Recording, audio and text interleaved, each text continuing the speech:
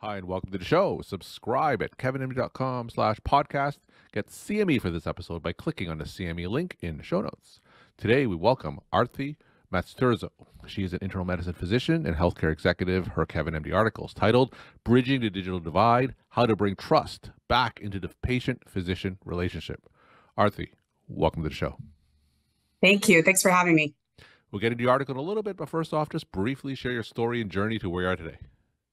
Awesome. So I'm a board certified internal medicine physician. I am a healthcare executive, went from practicing full time to getting into private equity pretty early, and then just have been through a few private equity gigs, some successful exits, publicly traded company experience, and most recently served at Humana for 2 years in a home health innovation role, and then came to CCS about 8 months ago. All right. So as a physician, how did you get into that private equity world? It's a really great question. I just got lucky. And, looking back, this is probably where I should have belonged. I went into medical school because that is the path that my family all naturally took. The reality is I like to fix, build, grow, and sell. Like that is how I'm hardwired, which is why even when I was practicing, you'll see in my resume, I just started businesses. Yeah. Because that is just naturally what really I love to do and my strengths. So what drew me to private equity was luck. What got me there is just that's my wiring. Now, there's a common perception that physicians in general aren't the best business-minded people, right? So for some doctors who are interested in kind of a non-clinical role or going into private equity or just going into that business world using their MD degree, what kind of questions should they be asking themselves to make sure that they're the right fit, right person for that type of world? So the second question, are you a right fit? You're a right fit for any corporate role. You just have to find the right corporate role. But your first question was, let me track back a little bit. Your first question is advice to physicians, right? Who want to go into this, who don't feel like they have business acumen. There's a big difference being interested in business, being good at business, and then being right for business. And I think what happens, and I myself consider myself guilty, I have so many bruises, Kevin, on my body for my first corporate role. And they were the best bruises. I deserved each and every one of them because I came in cocky. Because I'm thinking, well, I'm an MD. I know this. I'm smart. I can figure this out. And it's not about intelligence or intellect in business. It's about what people call softer skills. I would argue the harder skills. Being successful in business is your ability to really, are you a strategic thinker? Most doctors are. Are you a problem solver? Most doctors are. Are you an execution-minded person? Most doctors are. We're pretty high-achieving people.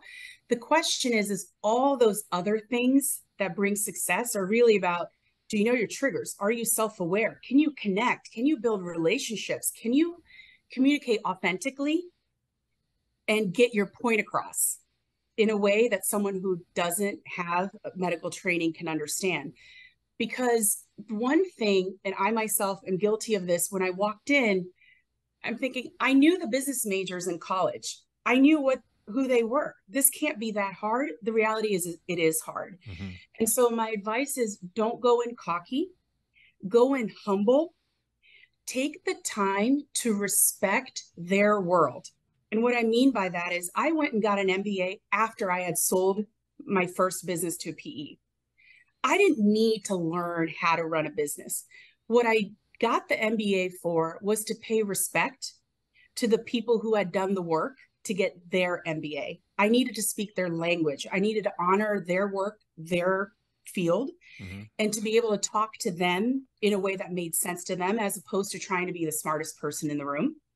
So I think, all in all, go in humble, know that you don't know what you don't know, which is hard for some physicians because we've been trained to know that's how we rise to the top is we're the experts. Probably the first thing that came to mind when you asked that question. So does it require formal training? Is an MBA degree, would you say, is necessary? No. No, I will tell you the MBA was helpful. The first PE gig, I remember, I'll never forget this. It's so embarrassing.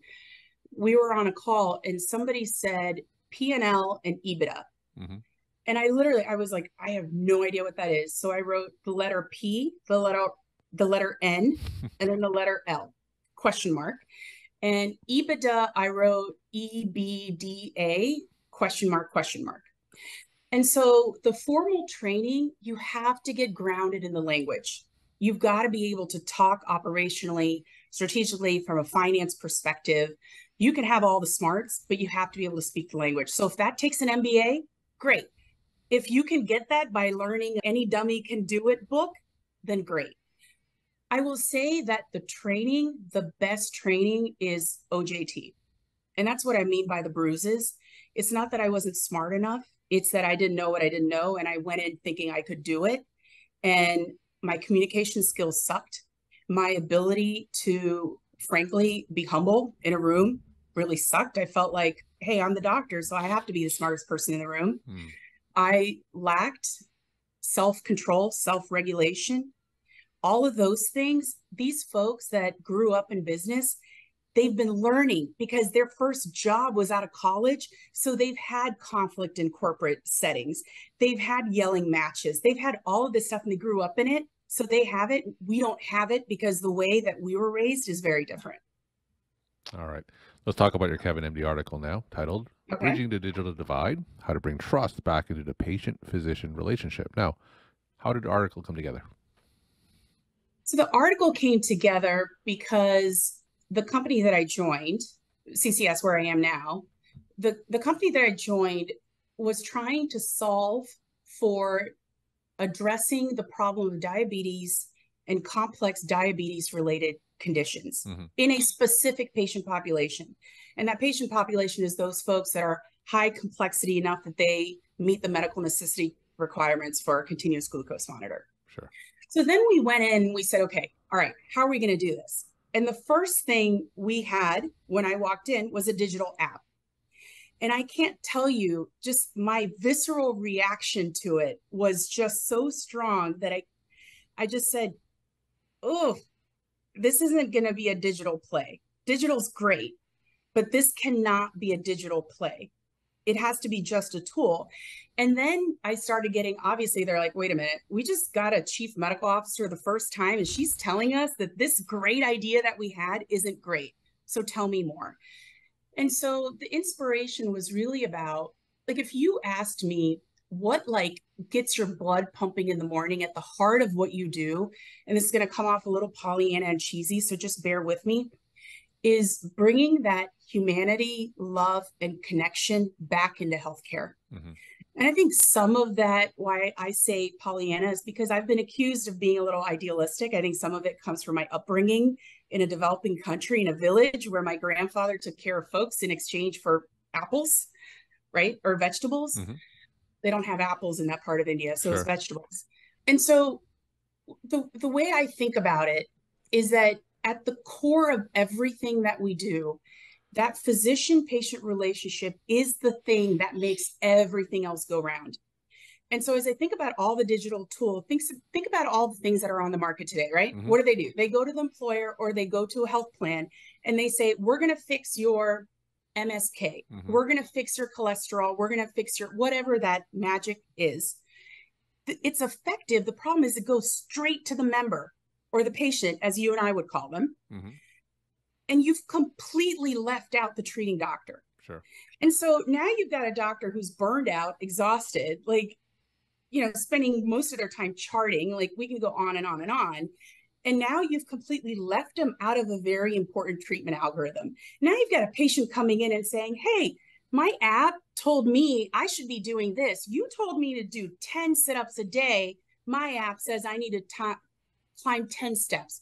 So I realize that's a really ridiculous analogy, but to me, those conversations, and I still practice, so I have them still, it can be demoralizing because what you want to say to the patient is, I'm doing my best, trust me, and let me help you, and let's work at this together because everything else around is utter chaos. And so that was really the inspiration for the article. So when you brought up your reservations and gave that practicing clinician perspective to the technology team, what happened next? How did they accept your feedback? Amazingly well. And I can tell you from the past experiences, that's not how it always goes. Now, some of it, Kevin, is that I have gotten very smart and learned about how to say something when I don't agree with it. Mm-hmm. So some of it is the inner work that I've done in making sure that I'm communicating in a place of my values and authenticity, and always with the mindset of doing the right thing for the company. So some of it is that, but honestly, it's the company culture. When you have a CEO that's like, hey, we're changing, we're transforming this company, and we're going to hear some things that are uncomfortable. What that did is it gave me the permission space to have that authentic conversation. So I was very lucky because the tech team said, tell me more. Great. Now you said that that type of feedback and the response isn't as common. So give us a glimpse into this health tech world, because I know a lot of them, they do have physicians as CMOs and they share their experiences. So in general, what is the norm for these tech companies that provide tools to both physicians and patients, and what's their general acceptance of that practicing clinician input? It is so variable. Yeah. It is just so all over the place. And frankly, when I joined CCS, one of the conversations I had was, can I not have a chief medical officer title? Like, can we come up with like chief Pooba officer or chief Pookie, like anything but medical? Because the problem is that CMO role can look like you're running a P&L to like you're a figurehead. And Yeah. that spectrum is really, really broad. And so what I would say that this role, I've been fortunate to have a lot of mentors in my life, a lot of just really good sponsors and mentors. And I had an hour-long video call with Jack Welch. This was several years ago. And we were talking about careers and development, and he was talking about me, and we talked about what I like to do, my strengths. And he said to me, I'll never forget it verbatim. He said, companies hire CMOs as figureheads and for credibility to keep them out of trouble. Mm-hmm. Don't ever let that happen to you. It is hands down the best advice that I've ever gotten. So I would say that, depending, and listen, some doctors don't mind that. I'm not wired that way. And so for me, as I think about career opportunities, do I have a seat at the table? And I don't mean like a dinky little side corner kiddie table, meaning are the important decisions being made that impact revenue, growth, compliance, operational metrics? Am I a key decision maker in those things? If I'm not, I'm out. Mm-hmm. I don't have to be in charge. I don't have to be a number two. You can give me any title, but I want to make sure as a physician that that soul of healthcare really gets into the company, because that's, I think, a pretty big miss that we have right now in the tech world. So I'm interested in hearing your perspective about these digital healthcare tools in general. What's your assessment of the current landscape, and where do they fall short? So first, I will start. I'm a big believer in not calling babies ugly, right? Because nobody's solution is perfect, and everybody's trying their best. So, and when in my 2 years at Humana, I got a lot of vendors, right? Mm-hmm. Pitching digital tools. Yeah. We've got an app to, we can text to. I had one company that's like, we have emojis and animals that can talk to patients, like you name it, there's a gamut, right? And the challenge is that where is the physician in this? Where is the connectivity in all of this? Where is the accountability, reporting, infrastructure, information sharing to show that this is in fact valuable? Mm-hmm. So I think there's a question of not necessarily efficacy, because once you get a member engaged, patient engaged, these things work. I've downloaded a weight loss app, for instance, and I was able to lose weight on it. So these things are effective. So it's not a question of efficacy, but when you look at effectiveness, you're as good as the engagement that you get from the patient. And that's where the variability comes in, and that's where things fall short. Number one, you're leaving the doc out. Number two, you're not going to get everybody to use the app. At best, 30s probably. Some companies, they spend a ton of money and they get maybe in the high 30s if they're really lucky. But then by a year, you're down in the teens. So that's the engagement. And then, can you keep them engaged? And then can you truly show that it is your app that delivered value? Because it's really hard to quantify that your tool is the thing that was responsible for lowering the A1C when there were all these other efforts that were around you. So I applaud the effort. I love that people are innovating. I do think that there's a big picture that we're missing with these tools. So a lot of times, like I'm a internal medicine primary care physician, and like you said, inundated with all these digital tools. And on my podcast, I talk to so many healthcare executives who work for various health tech companies. So what makes one stand out from another? Like, how can you increase adoption among physicians to use one of these digital tools? So what sets a good tool apart is, number one, the physician is incorporated. And that's what my article is about. So I hope it's okay that I keep sort of hammering that, because it's something I'm passionate about. Is number one, you didn't skip over the doctor and take an already strained relationship and make it worse. Number one. Number two is you can show an ability to enroll, meaning that people actually use your app. The third, they stayed with you long enough to make the impact. And then lastly, quantify the impact and show me, was it long lasting? We're talking to Arti Masturzo. She's an internal medicine physician, healthcare executive. Her KevinMD article is titled "Bridging the Digital Divide: How to Bring Trust Back into the Patient-Physician Relationship." Arti, what's the future hold in terms of digital? What do you anticipate some trends to be? So in digital health, what I anticipate is, and it's already happening, I saw it when I was at Vive just a few weeks ago, is we're probably going to stop putting so much emphasis on the word digital and really start using more of the words of multinodal, right?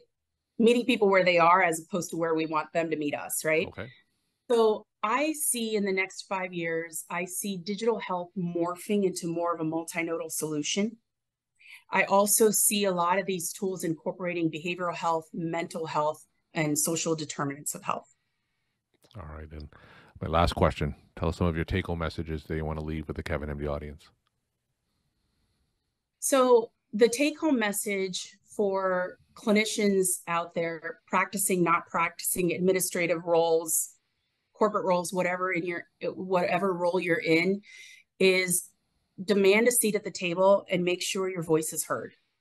We are where we are because we relinquished control and we let non-healthcare providers run what we in our hearts and minds have been trained to do. And now we have this. So let's take it back. Let's do it with love and intention and authenticity with the patient in mind. But let's get a seat at the table, any table, small table, big table, wherever you can, and make sure your voice is heard. Arti, thank you so much for sharing your time and insight. Thanks again for being on the show. Thanks for having me. Take care.